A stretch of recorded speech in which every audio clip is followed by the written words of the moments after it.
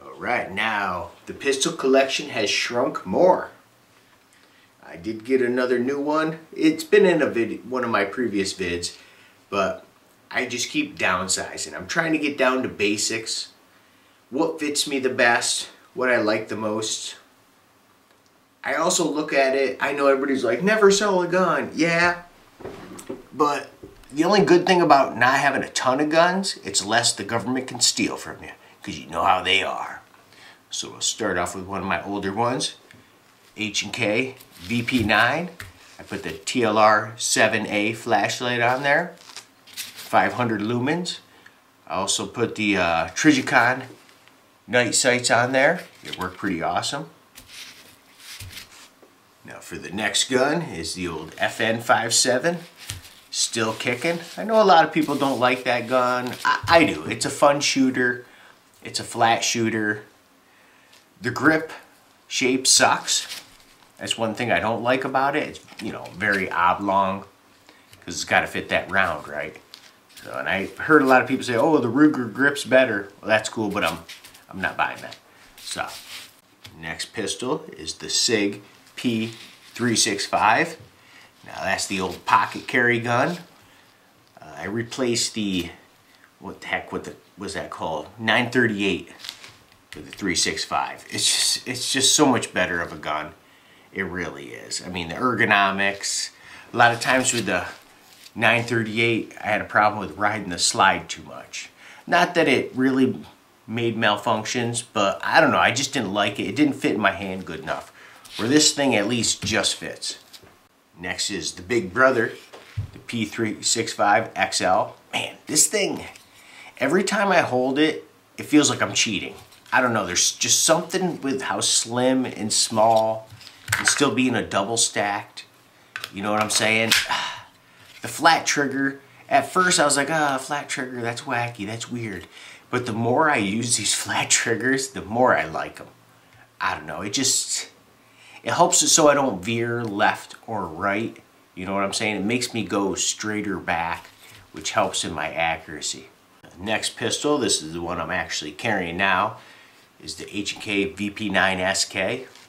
Little compact. Man, I love this thing. Now, not long ago, I sold my HK P30 SK. It seemed to be just a little bit chunkier. It's funny, the guns almost looked identical, but they really weren't if you measured all the different dimensions. This one just fits my hand that little bit better. And for my last pistol, I know, 6? Are you kidding, Tack? I've never had this few pistols since the beginning when I first started collecting guns or shooting pistols, whatever.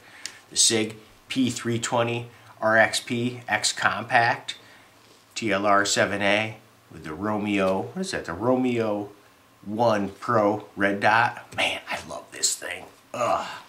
But yeah, what a tiny collection, huh? That's pretty pathetic. Well, in the end, how many can you carry? The caliber thing was really getting to me. It's hard to support 17 different calibers. Finding the ammo prices. Now in New York, you can't order ammo anymore from any place. So you have to go to a shop just to get frickin' ammo. And then they write it down. Oh, Tack was here today and he bought 300 rounds of this for that. I'm sick of this bullshit. Excuse my French. But I got enough ammo where I don't really need to buy any. You know, not at least for a couple decades. I'm good. But it's still just a hassle of the crap. So this should be good enough. I know it's all 9 mils in a 5.7. I'm not out hunting bear. Nothing like that, you know. It's just for self-defense purposes or battle purposes. And looking at the collection now, you know, besides the one FN, SIG HK. I've been going back and forth with this forever. When I first started, got my pistol permit back in the day, you know, revolvers have always been my favorite when I was a young person. And then I got into semi-autos and they're not as pretty as a revolver, but I don't know, they just function a little bit better, and you know, whatever, that's a debate for another time. But back when I first started with the semis, SIGs were my favorite. With that SIG Pro SP234L 357 SIG. Then I got my first H&K, the USP Tactical. As you see, it's gone. Technically, it's illegal in New York because it's got a threaded barrel, blah, blah, blah. I had to go to frickin' Vermont to sell it. Ridiculous. Anyways, then I went back to SIG with the 226, and SIG was my favorite again. Then H&K was my favorite when they came out with the VP9. And now with these new SIGs, especially this 320 and this XL, SIG is my favorite again. It's funny how I flip-flop. I'm back and forth with SIG and H&K. They're both my favorite brands, but it's like, this one's my favorite, that one's my favorite. As for right now, I'd have to say out of my tiny collection, this is my favorite gun. Yeah, it's got a high bore axis on it, but I mean, everything else besides that, I frickin' love this little thing. And it's actually my most accurate pistol, funny enough. It's more accurate than my HK USP Tactical, my TRR8. With the USP Tactical, I was getting an inch group at 15 yards. I know that's not stellar, and you got to remember you're talking to me, so I'm not the most accurate. But I was getting half-inch groups at 15 yards with this, which for me is frickin' awesome. So what's next for 2024, TAC? You gonna have 2 guns? No. I could almost see myself maybe getting rid of 1 or 2 more. Not that I want to. As long as I have a small, medium, and a kind of large, I'm good. Because I need a pocket carrier for certain instances. Mid-size, and then not that this is large, this is not large, this is still a compact.